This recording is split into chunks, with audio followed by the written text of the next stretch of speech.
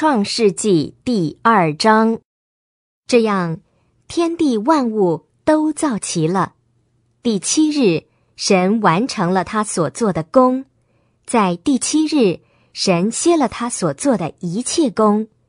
神赐福第7日，把它分别为圣，因为在这一日，神停了他一切所创造的工，歇息了。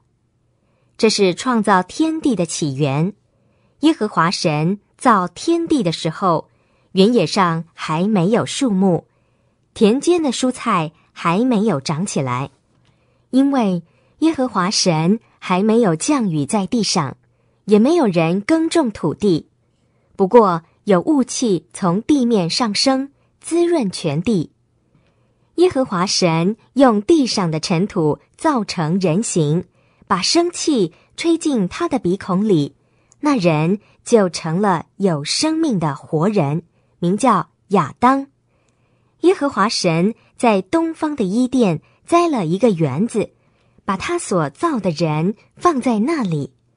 耶和华神使各样的树从地上长起来，能悦人的眼目，也好做食物。园子中间又有生命树和知善恶树。有一条河从伊甸流出来，灌溉那园子，从那里分支成了4道河的源头。第一道河名叫比逊，就是环绕哈菲拉全地的。在那里有金子，那地的金子是好的。在那里也有红玉和玛瑙。第二道河名叫基训，就是环绕古时全地的。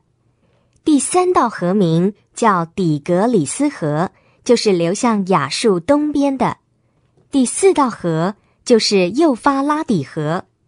耶和华神把那人安置在伊甸园里，叫他耕种和看守那园子。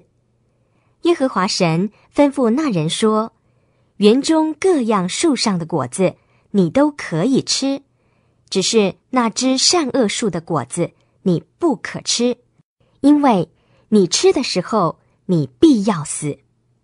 耶和华神说，那人独居不好，我要为他造个和他相配的帮手。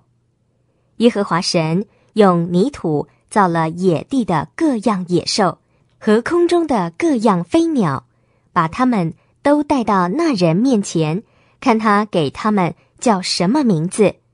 那人怎样叫各样有生命的活物，那就是他的名字。